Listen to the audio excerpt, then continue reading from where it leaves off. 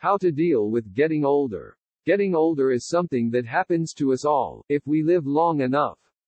Because we live in a youth-based culture, it might be hard to face getting older. If you're struggling to deal with getting older, it will help to develop a more positive attitude. Educating yourself about what to expect, and taking care of your body will help support your positive attitude. Developing a positive attitude. Face your fears of aging. Be specific and concrete. Identifying the things that you're most afraid of will help you confront them. If you've been avoiding thinking about aging because it's too upsetting, this exercise may be exactly what you need to help you deal with getting older. The way you think about yourself and the process of getting older will affect the way you view your own life. For many people, getting older means getting closer to death. Their fears of aging are partially due to fears of death, either their own or the death of a loved one. Planning your end-of-life care and confronting the root of this fear may help.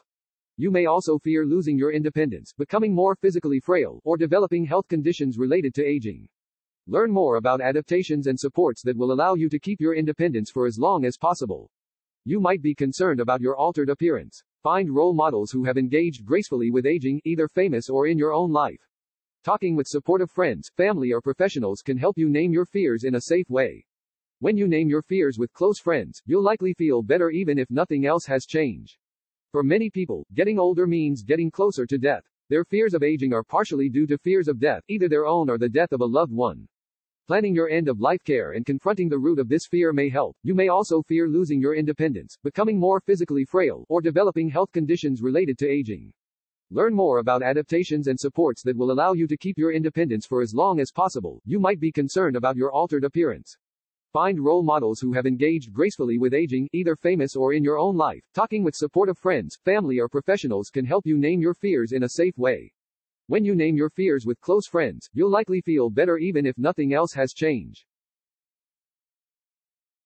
Stay in the moment. Naming all these fears might feel overwhelming, but naming fears doesn't mean that they're happening at the moment. Be aware that most things that you're afraid of are not actually happening right now. When you notice your fears rising, ask yourself, is this happening now? If the answer is no, turn your attention to the present moment. If there are steps that you can take to address the fear, such as planning long-term care options to address your fear of developing health conditions or physical frailty, then take action on these steps. When you notice your fears rising, ask yourself, is this happening now? If the answer is no, turn your attention to the present moment. If there are steps that you can take to address the fear, such as planning long-term care options to address your fear of developing health conditions or physical frailty, then take action on these steps.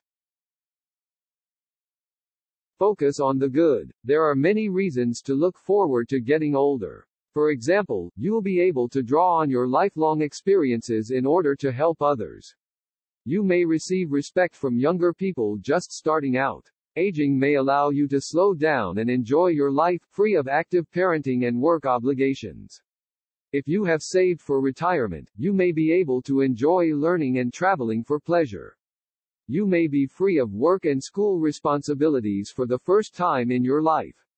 Aging may allow you to slow down and enjoy your life, free of active parenting and work obligations. If you have saved for retirement, you may be able to enjoy learning and traveling for pleasure. You may be free of work and school responsibilities for the first time in your life.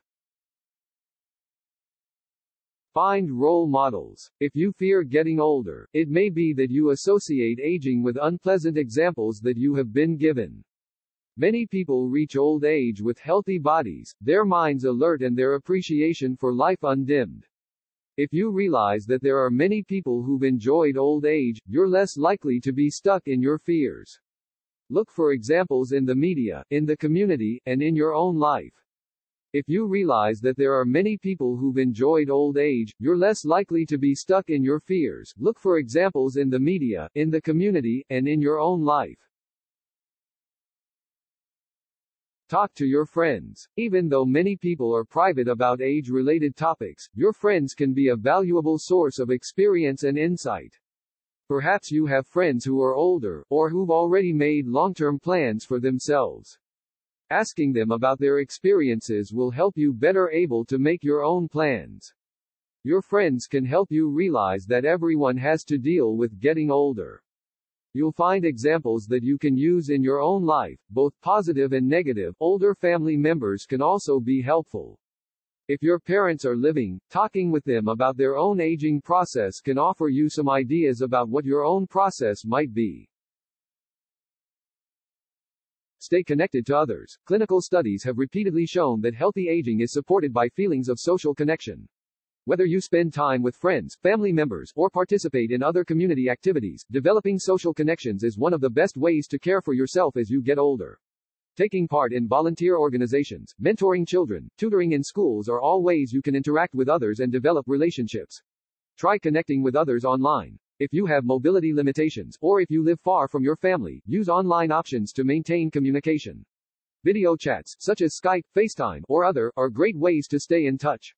Taking part in volunteer organizations, mentoring children, tutoring in schools are all ways you can interact with others and develop relationships. Try connecting with others online. If you have mobility limitations, or if you live far from your family, use online options to maintain communication. Video chats, such as Skype, FaceTime, or other, are great ways to stay in touch.